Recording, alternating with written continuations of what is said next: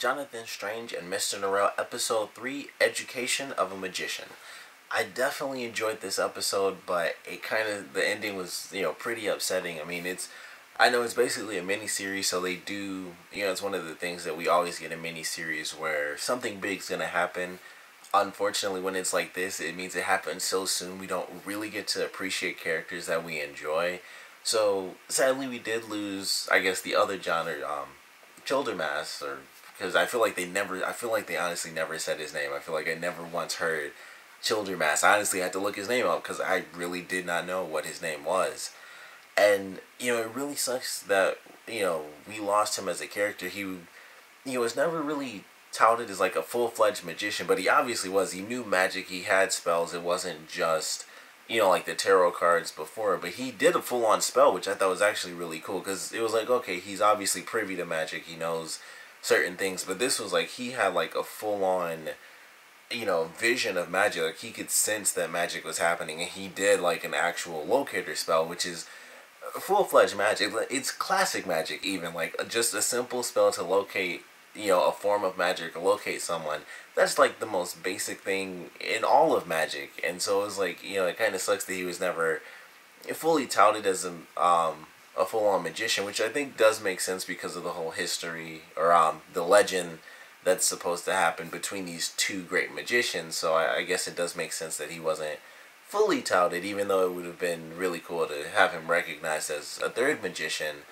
But unfortunately, he does get shot. I have to assume he's not going to survive this because he was shot point blank. It's obviously during the time period that it is.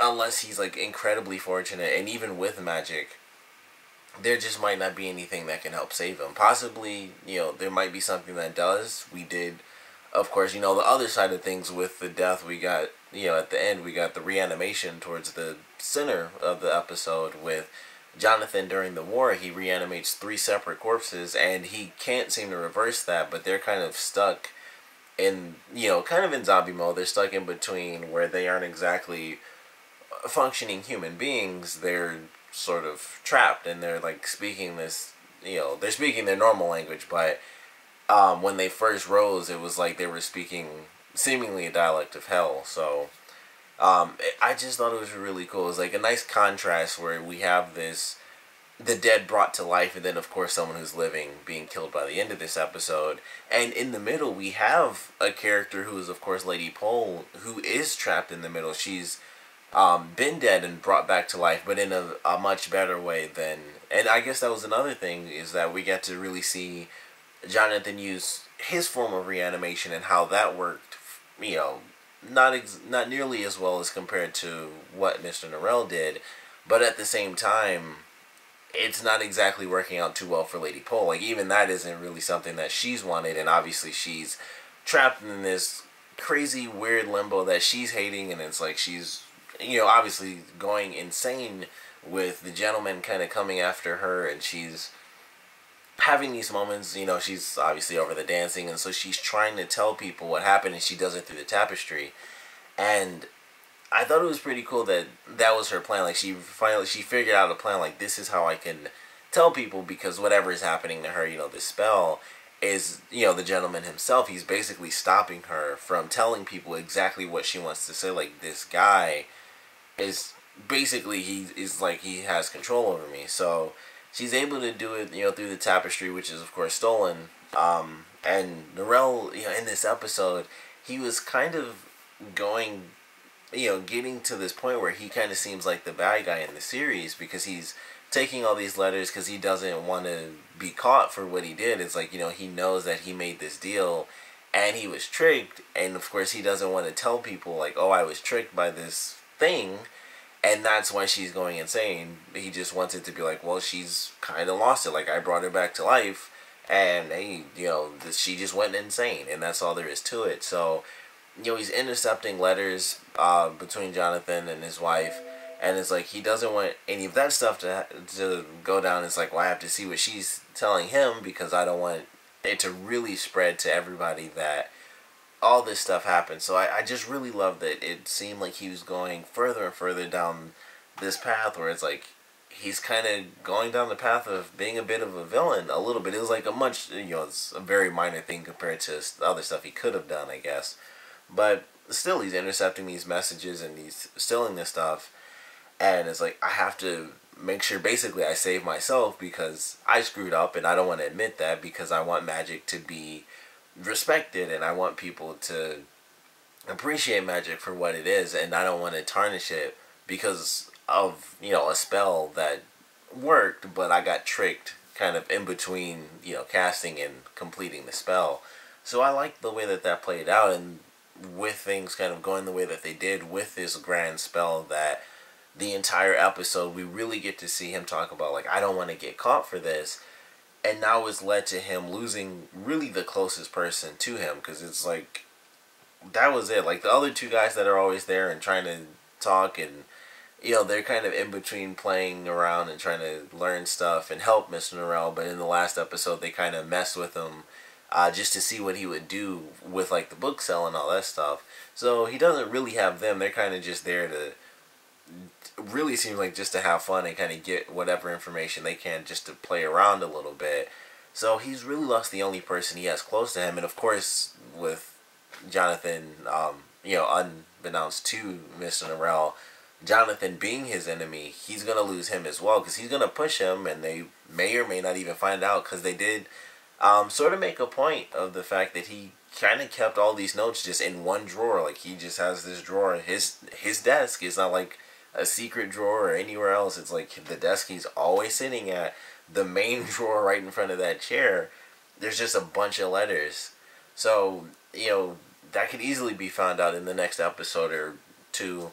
And that's what really leads them, because he's going to get confronted. And it's like, well, now I have to say something. I have to say something and get out of this. Or at least attempt to. I don't think he will. But, he's lost the closest person to him. And that's really going to change his character, I would have to assume. And obviously it's going to bring more attention to him, which he doesn't really need, because he's trying to keep it secret that he got tricked. And of course, Lady Pole knows this, and he, is obviously they're gonna side with her over him, because just his personality, I think, more than anything else. Like, even people that don't really know her most likely side with her over him due to his personality.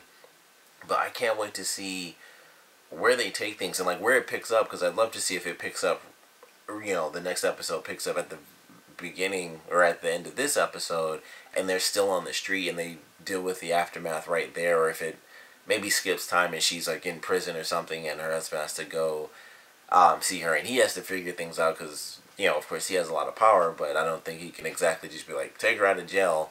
They would still have to kind of go through the system, or maybe not, because, that's just how things work. Even today, things work that way. If you have a certain ranking, you can kind of get things,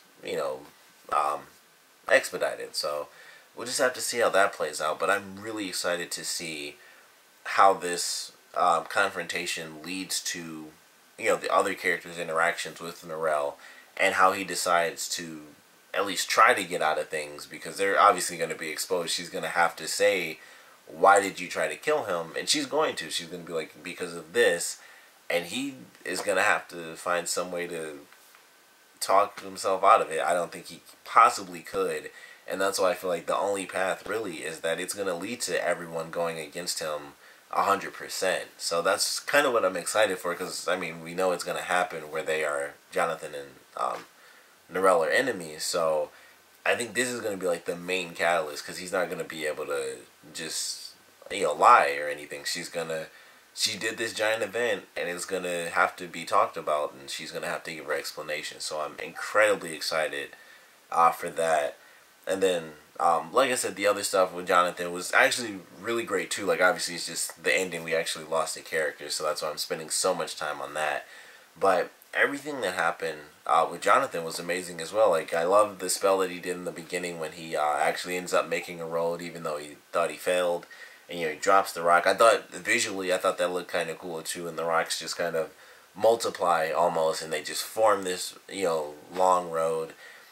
He hates the war, like the captain just keeps calling him Merlin and stuff. And I kind of like the fact that they threw that in. I don't know why I thought that, but I was thinking like Merlin would be like just not really talked about, you know, in this kind of universe, but it's still like the same universe. It's just, you know, it's actual magic now. So I thought that was actually kind of cool. Obviously, him bringing back the three soldiers was really great, and just the way that affected him as a character, where it's like he finally did this thing, and of course that's after he lost, you know, the person, I guess the second closest person, you know, that he knew. The person who was the second closest to him. I'm not sure how to phrase that. But you know, he lost a good friend, and he of course lost all those books too. And the one that survives is the Tell the Raven King, which is the first book that he got from his wife. And I love the way that they did that. And so after he fails with the spell of trying to get rid of the forest, and you know, they talk about how it's a different form of magic because it's nature magic versus inanimate objects that are just, you know, pieces of paper, like in the last episode when he made the copy of the piece of paper. He basically reversed it where the image or the mirror copy was in our world, but the actual image was inside the mirror. So it's like an inanimate object is nothing compared to trees, which, you know, exist. So I thought that was cool. They kind of touched on that, like different things have different forms of magic, and he mentions that a couple of different times. So yeah, after that fails and they get attacked and he loses a friend, he has to kind of do everything he can. And so when he brings these three people back, that in itself was really cool. And of course, they got him a ton of respect when he finally left out of the windmill, which they mentioned was actually a couple of days afterwards. So you know, he was in there for days with these basically three zombies, and it's like, I don't know how to get rid of them. I can't reverse this spell. He doesn't know how to do it. And maybe that just, oops, maybe that just kind of speaks to who the Raven King really was, and that he has these powerful spells, which I'm sure could be reversed. He obviously just does spells and he doesn't know how to reverse them. So, you know, he used what little knowledge he had, of course, out of the one book that I'm sure he's basically utilized 100% of by now. So he can't reverse this spell. Even shooting them was kind of like full on zombie mode. He took the guy's gun and he shot the one guy in the chest, and he just kind of looked down and it was like, it basically seemed like, you know, why'd you shoot me? He said something, but it was just like, so I thought it was just a good moment. It's like he did this huge spell. It really affected him as a character, and you know, it gained him a lot of respect. So it was like he had this moment where he did a great spell, but it hurt him. But then he, you know, got the sort of applause of the crowd afterwards, and it was sort of like, you know, a double-edged sword where it's like, I did this spell and I want to give them their peace, because of course he found out what they were talking about. Like, they wanted to go home because it seemed like they were becoming more and more human, because it seemed like they weren't speaking sort of the hellish dialect like they were when they first rose up, not nearly as much at least. So I just like the way that they played that, where it really affected him. All the spells that he did, even just a natural human idea of just shooting them, nothing worked. And so he was kind of torn down from that. Like, I don't want these three, you know, human beings brought back to life and just trapped like this forever. But then after that, it's like he gets respect from all these people who kind of treated him like crap, admittedly. And, you know, that, you know, once again comes after he lost a good friend. So he kind of had like it was like a crappy moment and then a good moment, which became crappy because he couldn't reverse the spell or figure it out. And then he had like another good moment. And of course, going back to his wife was probably the best moment. But I just like the way that they did that, where he got a bit of respect that he rightfully deserved and earned, but he still had some really tough moments. He experienced war for sure. So I love the way that they played that, and they, you know, it was very well done. It was fast, and just in this one episode, he went through a couple of days, lost a friend, did the reanimation, couldn't figure that out, then got the great admiration from the entire encampment. So it was just really cool. I like the way that they sort of played with his character in this episode, the highs and lows of his skills or lack thereof, and then just the natural consequence of him going out to help the war using magic. So I definitely love that. All the stuff with Lady Pole was really good, and her trying to actually figuring out a way to tell people her story with the tapestry. I thought that was actually really cool. And then we also have, I think the last little bit was with Steven and the gentleman, and the gentleman's kind of been working with him, and the gentleman has been, you know, fixated with Mrs. Strange, and so he's he felt like, I thought it was really weird, like the way that he spoke. It seemed like he dealt in like really weird absolutes. It was like, Jonathan left for war, and one of the things he mentioned was like, oh, well, he abandoned her, and it was like, well, he went to war to help his country, and I thought it was weird that he said that. And then she mentions like, oh, we can't see each other, and I thought it was kind of interesting how he, I don't know how that really worked out. It was like, obviously he just poof, he like teleported in and stuff like that. And then it seemed like she would kind of forget about it because she saw the image of him like in the tapestry, and she mentioned that it was kind of like uncanny, or she didn't say uncanny, but it was something similar to that. But it's like she almost forgets that he exists because he kind of just warps in and starts talking to her. And then when that happened, when she was like, well, we can't see each other unless my husband is present, he felt as if he was kind of betrayed by her or something. So it was like he kind of saw things in the way that he wanted to see them. So I thought that was pretty interesting. And then he talks about how Stephen um, is basically a slave. Like, even though he's been educated and christened and stuff like that, he shows him where he was born, and he asks him the like really tough questions, like, what was the name your mother gave you? And I thought that was a great scene. That was like a really dramatic little scene that I wasn't expecting at all. And so it's like, he's not a slave, but at the same time he kind of is. And it was just an interesting way to reveal that to him. Like, this is where you were truly born, and this boat is actually owned by the family that you still help out. You feel like you're just helping them because he raised you this way and stuff like that and treated you nice, but ultimately that's just this is what you truly are. And so he kind of wants to have these magicians killed because they're difficult to kill, but if there's someone who's a king, he has all the resources in the world to send, against these two magicians. So I don't know how that's going to play out. I don't know if it would be instantaneous or if it would be a natural process or something, which, if it's, with it being a miniseries, I feel like it would kind of have to be, obviously much faster and stuff like that. But I enjoyed this episode. I've been talking, well, not nearly as long as I thought I was. I thought it had already hit like 23 minutes. But there was just so much in this episode. I really, really loved it. Sad ending. It does suck that we lost a character, which I really did love his character because it was like John was really involved in magic. He obviously had, sort of a feeling for it, and we got to see him do a, full-on spell at the end of this episode. And sadly, after we see him do like this actual spell, like there's a light forming inside the glass and stuff, and it's leading him to where the magic is. After we see him actually do this spell and stuff, and he does, like the whispering into the glass and stuff, just like Jonathan did in the forest when he was whispering into the book and doing like the mist spell, which was actually really cool too. After we actually see him do a full on, I don't want to say magic trick because it's weird to say magic trick. Do a spell. That's better.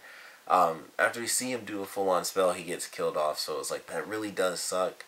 But who knows? We might see Jonathan bring him back, and it could be different because if they do it in the same day, and he brings him back, and it's not the same as the guy who had like a maggot coming out of his head, and they have decomposition like crazy. So we still might see him come back as sort of a different form of him. He might not be able to do magic anymore if he's been reanimated. But we might also see Norrell try to do the spell as well, but he might not because he saw what happened to Lady Pole, and he wouldn't want to do that to someone, especially someone he actually cares about, like the one person he really does give a crap about. So I don't know how they're going to play this next episode. But there are definitely a lot of possibilities, so I'm really excited for it. We have a possible king with, he's almost like a spy, basically. The gentleman is like, he has his own agenda to kill off the magicians, so he's trying to make someone else a leader so that he can really get what he wants. And then there's obviously just everything else that's going on, including a full-on war, which obviously isn't the main point of the series, but there is a war happening, which we really got the focus on, in this episode. So definitely, I think this has to be my favorite episode so far. Just so much stuff happened, just all packed into one nice episode. So I'm really excited for episode 4. Of course, I want to know what you guys thought about this episode, so please comment below. Let me know your favorite parts, your least favorite parts, and of everything we saw in this episode, particularly Jonathan doing the reanimation spell as well as the other John unfortunately being killed off, what would you say was the biggest moment of this episode that's gonna impact the rest of the series? Because with Jonathan doing this big spell and of course him just experiencing war in general, that's gonna change him at least somewhat. It has to. And then of course us losing the other John, it's gonna affect Mr. Norrell, and like I said, with Lady Pole being the one that did that, why the heck did she do it, and all the things that that's gonna lead into. So I want to know what you guys think. I feel like the most impactful thing would have to be the death of a character. It typically is, no matter what the series is, unless it's just like, yeah, everybody dies all the time. But I think both definitely have some great impacts. But like I said, I want to know which moments of this episode do you guys think is going to have the biggest impact on the rest of the series. So please comment below, let me know. And of course, thanks for watching.